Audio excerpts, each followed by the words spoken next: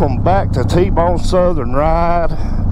As we're going down the road at half the speed we need, had to run some errands today, so I thought today would be a good day to go ahead and give you the third video in the Rob Zombie series, which started out with House of a Thousand Corpses and The Devil's Rejects. So if you're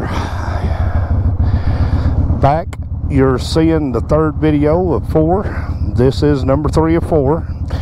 And this video right here, guys, is going to wrap up the series of The House of a Thousand Corpses. Now, if you've been with me from the beginning and you've been keeping up, then you know there's one more Rob Zombie movie that will be coming today.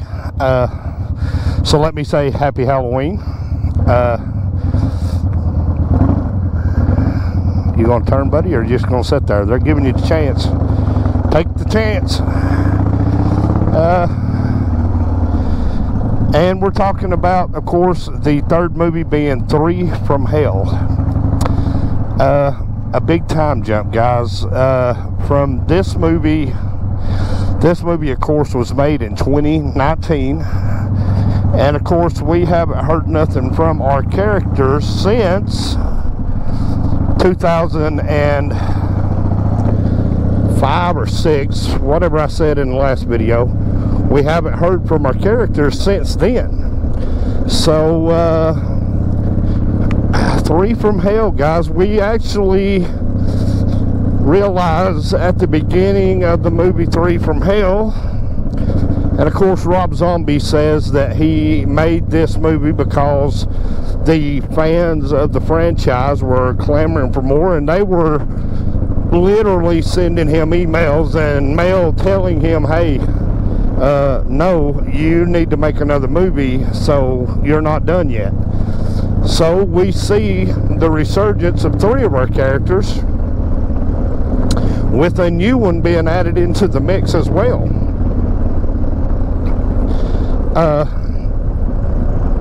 Of course, we find out at the end of The Devil's Rejects, when we were pretty well much certain that it was the end,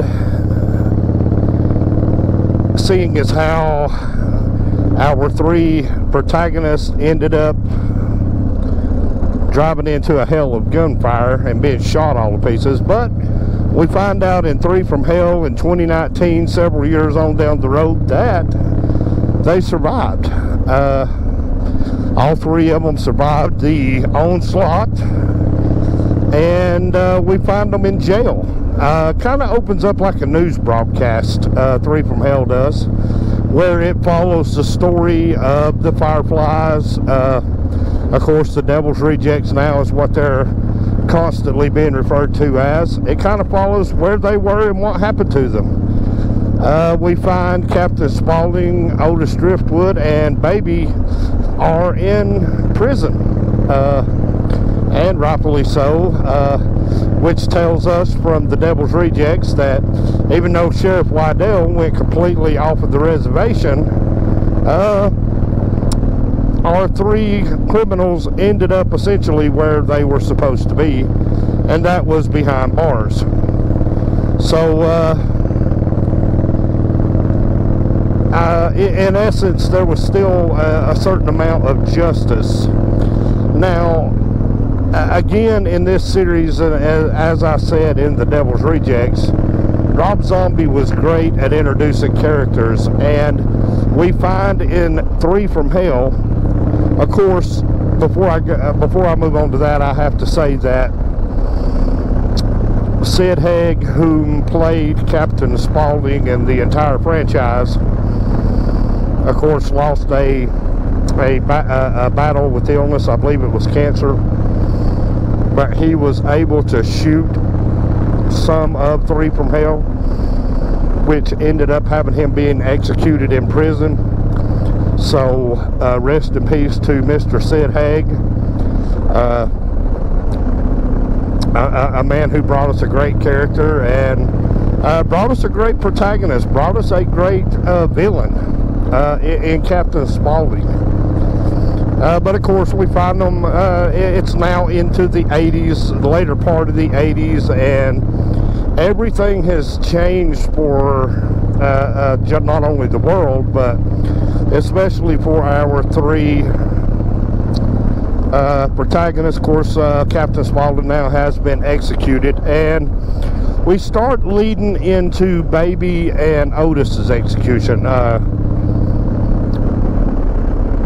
Of course, you find that they are going to be executed, and there's an escape made that actually ends up with Otis escaping, and of course then they go back for Baby. Sorry about that, guys. I had to pull over and check something, but anyway, Otis escapes with the help of a brother, whom is played by Richard Blake. I believe was his first name was Richard. I know his last name was Blake. If I'm wrong on that, I'll put it in the video right here. But he turns out to be the one they call the Wolfman. He is a brother to Otis and Baby. So Otis ends up escaping, and of course they end up taking the warden of the prison into they kind of commandeered him, and they made him go in and release Baby, and of course Baby walked out of prison on her own, and of course you know, the murder and mayhem begins all over again. But Richard Blake, guys, keep that name in your hat. I'm pretty sure I'm right. I'm pretty sure his name is Richard. He ends up being in Three from Hell as now the third person, and in an interview I had saw, there was some people who were afraid that Richard Blake would not be able to fit in with Bill Moseley and Sherry Moon Zombie, that his character wouldn't be I guess as well received as those characters were. But he was I think Richard Blake did a great job playing the Wolfman in the in Three from Hell, because he fit right in. He kind of has, you know, again, Otis Driftwood is one of those guys, you know, with your Michael Myers and your Jason Voorhees, they always had big, imposing, they were just huge guys who were very big, very imposing, very scary. They could scare their victims easily, sometimes with just their presence. But you know, very real life is what Rob Zombie was going for with this. And of course Richard Blake, just like Bill Moseley, wasn't a huge guy, but what they lacked in size they made up for in just their voices, the way they acted, their eyes.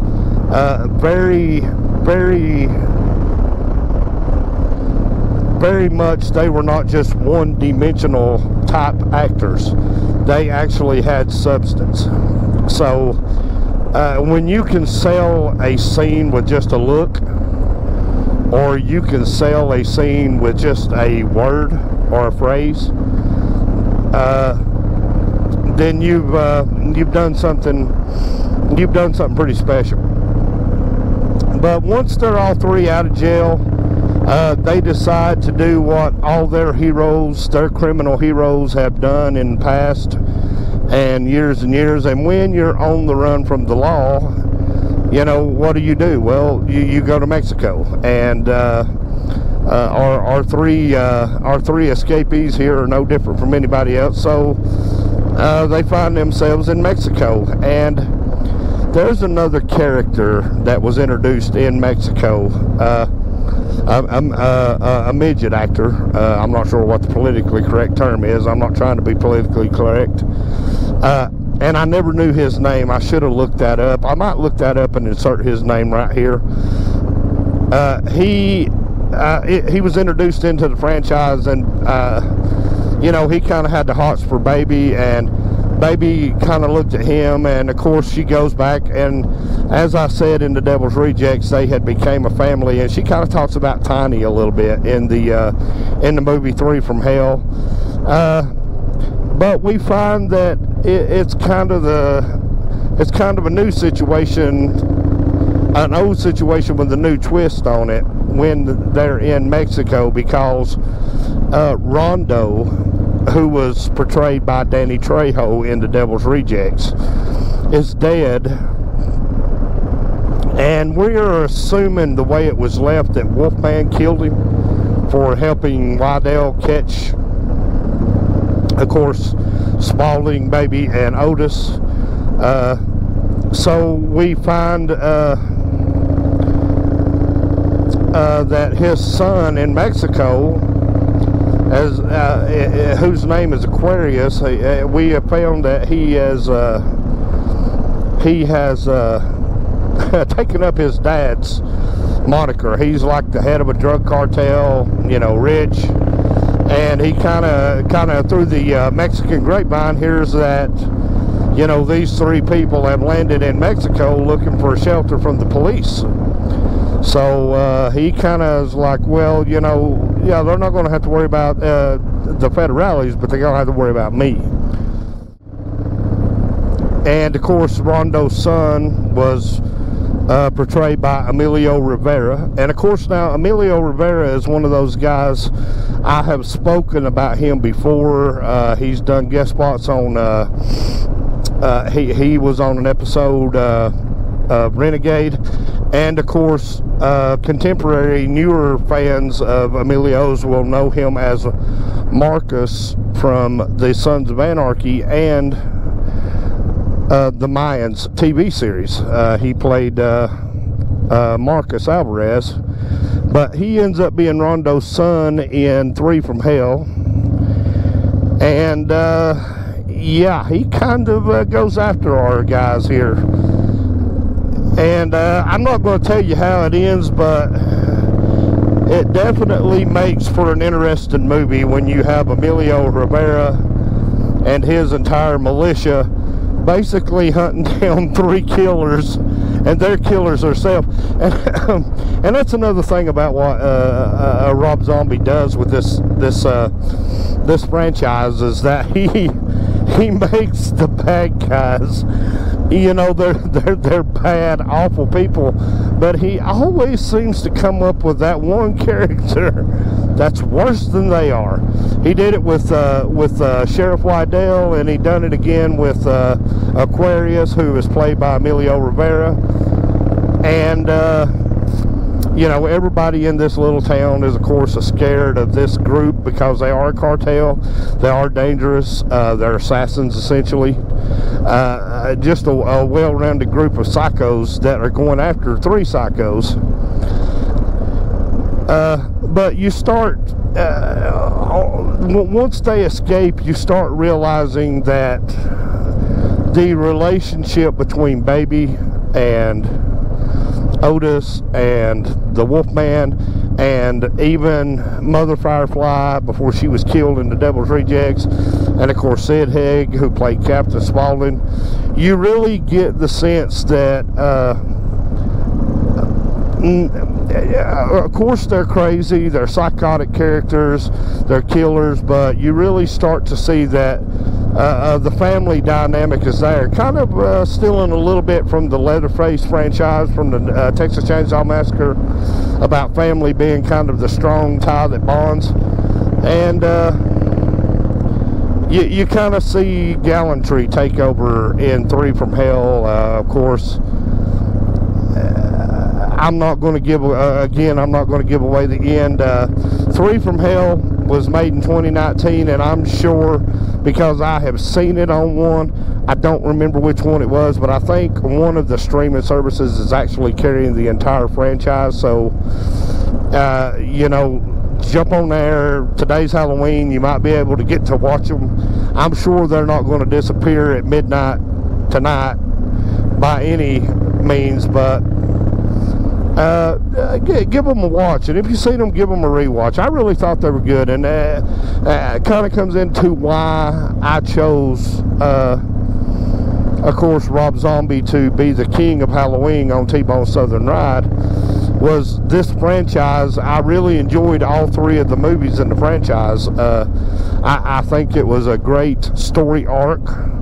I think that you know, we got to follow these characters who most of them we met in 2003, and of course we fast forward all the way to 2019, and you know, we're still invested in the characters, and we're still invested in what their story is going to be.